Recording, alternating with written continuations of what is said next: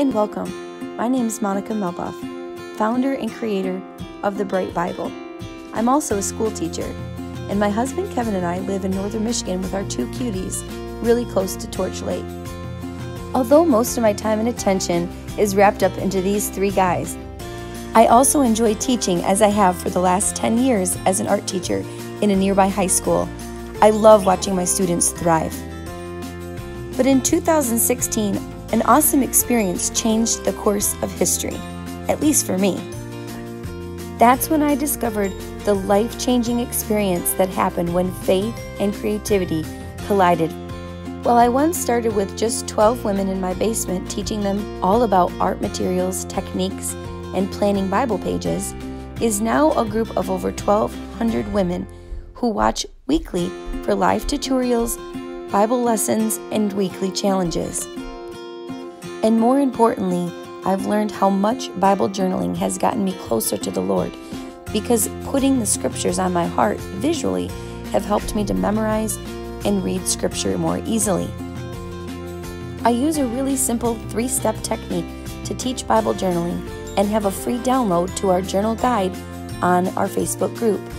Since Bible journaling goes way deeper than just fancy art on the page, the first and most important step is to make sure you connect with God.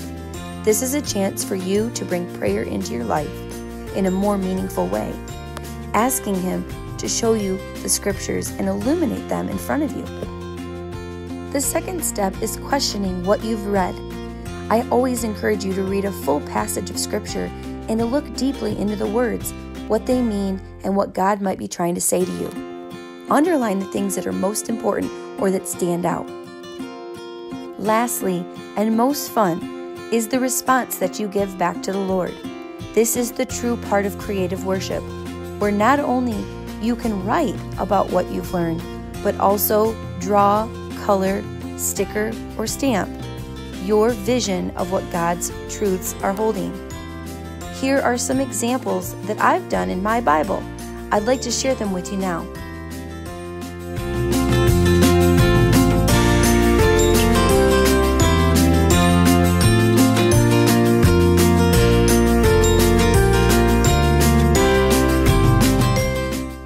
If you're getting excited about Bible journaling, but you don't know where to start, come on over to Facebook and check out The Bright Bible.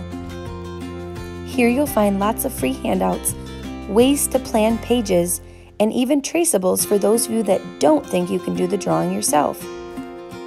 I'm confident that once you start journaling, you'll never want to stop.